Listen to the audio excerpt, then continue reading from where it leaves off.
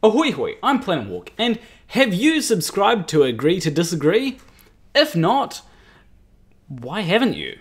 Now this video is actually about something called Agree to Disagree. However, this Agree to Disagree is in no way related to Conspiracy Cats and the Creaky Blinders Agree to Disagree, unfortunately. Instead, this Agree to Disagree is from Lad Bible, where they put two opposing views together and they agree or disagree.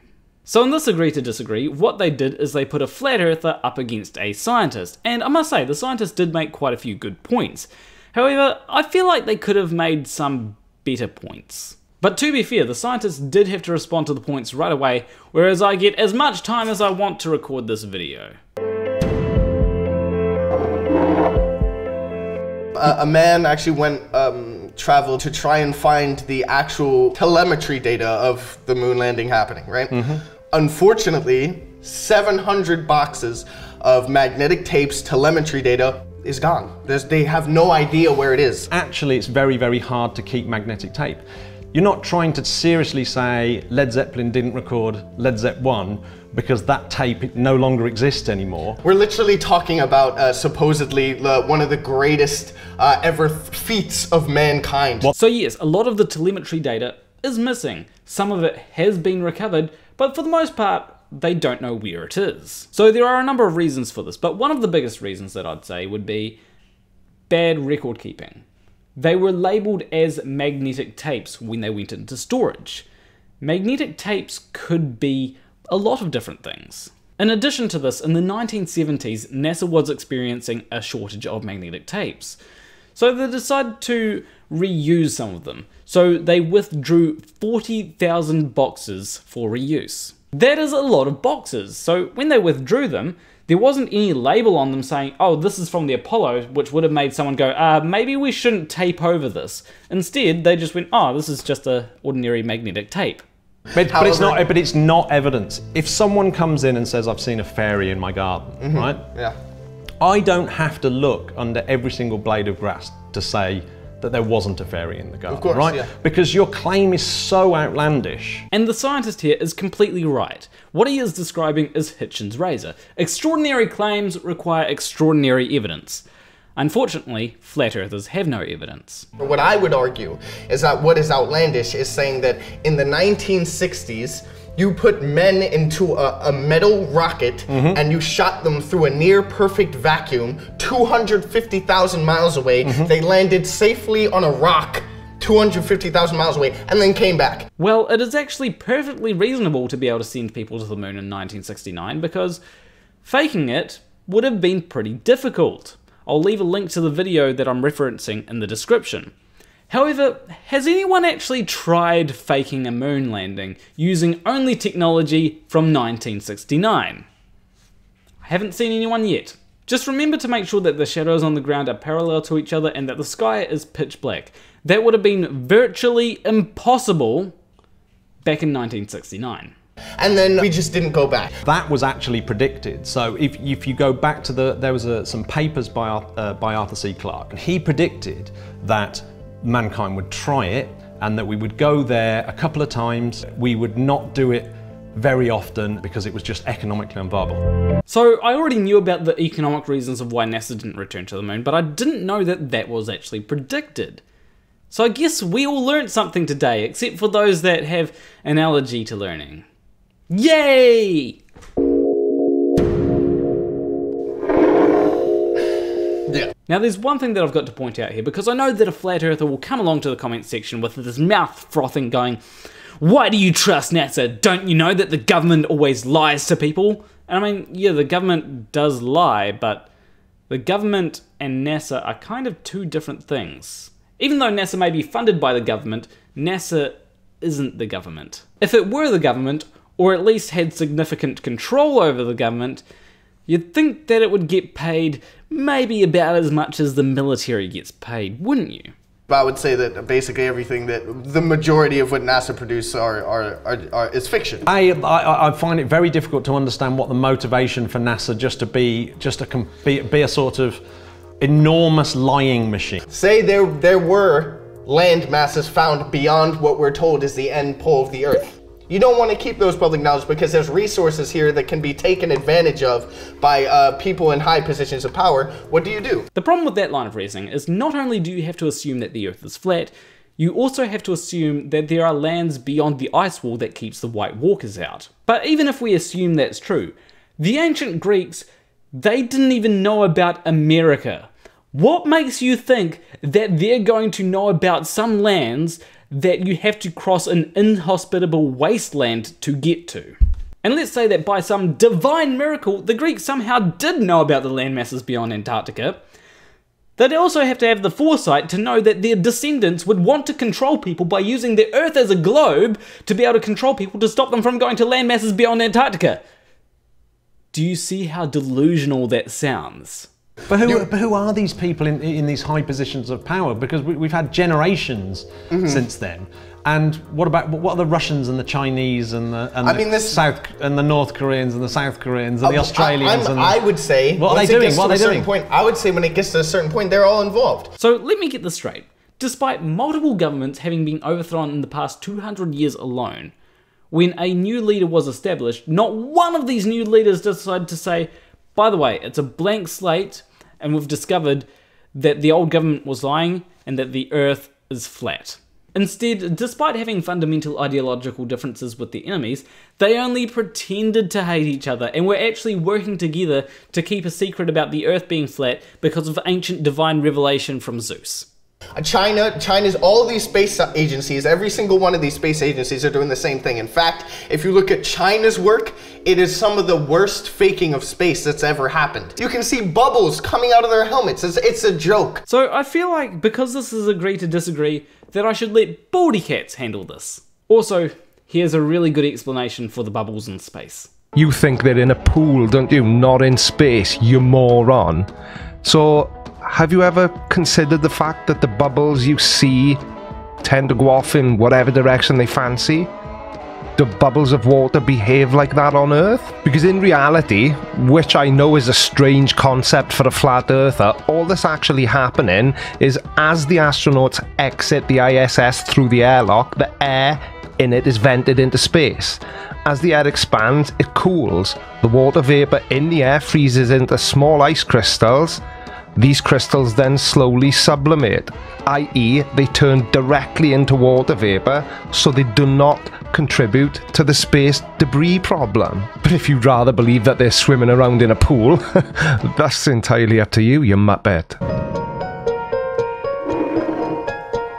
It appears that he's not entirely convinced on that, is he? Maybe he could be like Seek Truth, Speak Truth, and be convinced that it is actually round. Flat is probably the most probable. We cannot prove motion. Without motion, none of it works. So there are a couple of problems with that. Let's say that the Earth isn't spinning. Okay, doesn't make it flat.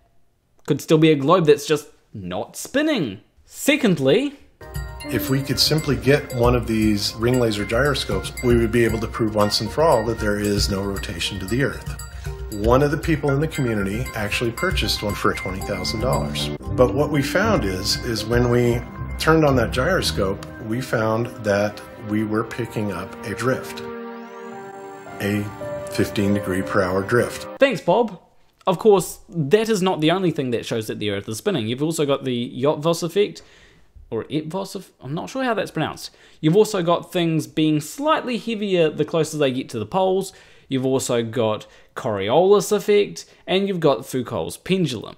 There is a lot of evidence that the Earth is spinning, and it's not hard to find either. And second, obviously being the major one, is that we can't detect curvature. The globe model is a little bit problematic.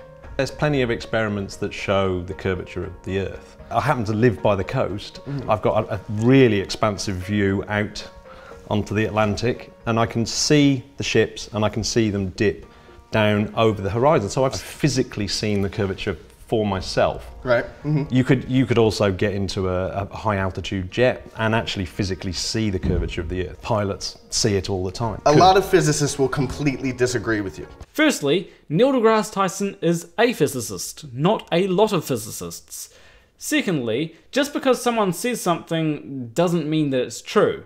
And thirdly, do you think there may be a little bit more nuance to it? Do you remember when Felix Baumgartner did the jump, Yeah. the Red Bull jump, right? He'll be the first to tell you that they were using a fisheye lens in the camera because from his altitude, it would have been impossible to see curvature. So I'm going to be a bit lenient towards the flat earther because in this kind of situation, it is hard to provide citations. But I couldn't find anything that says that Felix said that they had to use a fisheye lens because seeing the curvature would be impossible. My guess is that they just used fisheye lens to exaggerate the curvature. It was supposed to be on the edge of space.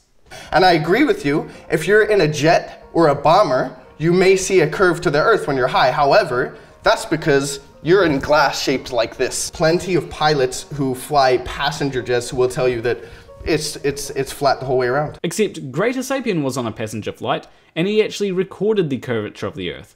There is also footage of the curvature of the Earth from a high altitude balloon. And before flat earthers start saying, oh, but that's got fisheye lens, why would a flat earther have a fisheye lens on a camera that they are putting on a balloon to show that there is no curve?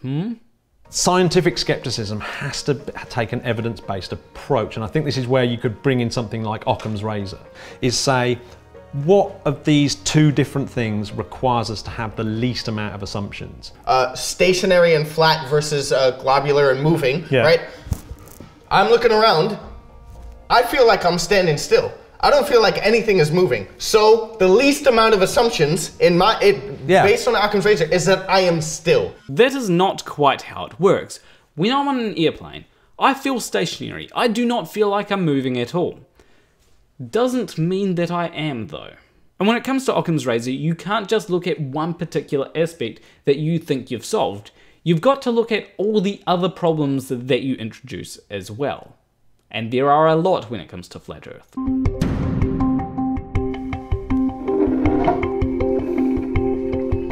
Newton's laws, they've been unbelievably successful in describing the world and predicting things and bringing us new technology. It's not that they're wrong, they're just not fully described yet. Well, Newton was categorically wrong. I admire your optimism, however, I don't feel like those gaps will ever be filled. And there's still no argument against gravity in there. And also, saying that something is just a theory is kind of ridiculous because a theory means that it has a whole lot of evidence backing it up. That's how scientists use the term anyway. I'm actually rather surprised that the scientists did not point that out. Anything that you see, you're almost having to start from scratch. Which is See, essentially why you almost have a BC style knowledge of things like flat Earth. That's a pretty good roast, to be honest. No, it's certainly not archaic because up until NASA was founded and we were shown so-called proof, this argument has never died. The flat Earth has been a contender in this argument between globe and Earth for a long time. It's been fringe for 2,500 years. No. One of the big mistakes that flat earthers make, and even I was guilty of this myself until very recently, is thinking that we only discovered that the Earth was a globe about 400 years ago, when that is simply not true. This misconception is based on a couple of things. It's based on people wanting to discredit religion, but it's also based on people lumping together geocentrism with flat Earth. In reality, the first notable person to believe that the Earth was flat over the past 2 millennia was Samuel Rowbotham. That's fringe. We're both probably skeptics. Did someone say skeptic? But my form of skepticism is a scientific skepticism. I would actually disagree and say that my form of skepticism is a scientific skepticism because it follows the scientific method, natural science. This is basically a no you argument. My form of skepticism is best. No minors, no minors, no minors. It kind of sounded like I was being a bouncer to a nightclub there. No minors. But anyway, when it comes to flat earthers, they like to say that they abide by the scientific method. But the problem is that they tend to misunderstand the scientific method and say that it's a rigid way of how science must be done. Except there is no rigid way of how science must be done. I'm not trying to devalue the scientific method, or at least flat earthers' understandings of the scientific method, but different problems require different solutions. One of my favorite physicists ever was Richard Feynman, and he described science in a fantastic way. He said, the steps of science is that we observe, then we guess. That's it, it's a guess.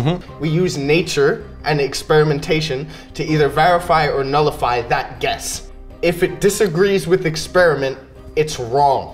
Now, I mostly agree with that sentiment, although there is a bit of nuance. Like, let's say that you're 90% right and 10% wrong. There's no reason to throw out a theory just because it's 10% wrong. It's still useful for that 90%. However, one of the important things is that when you're experimenting on something like a theory, you have to understand the theory first.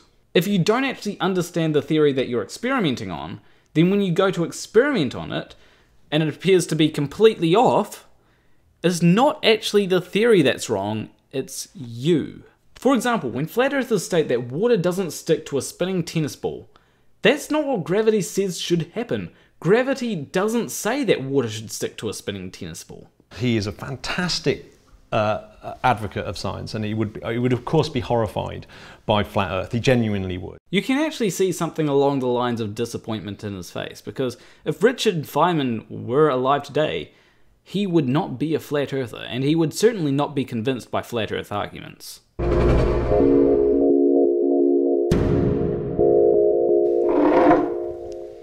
Anytime I talk about something controversial, they will make sure that they've put an article under my video to say what the opposite of what I'm saying is true. But that's not censorship.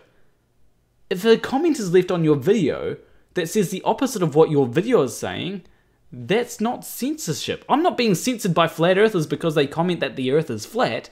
If a video is recommended next to your video that says the opposite of what your video is saying, that's not censorship either. So why is an article underneath your video that says the opposite of what your video is saying censorship?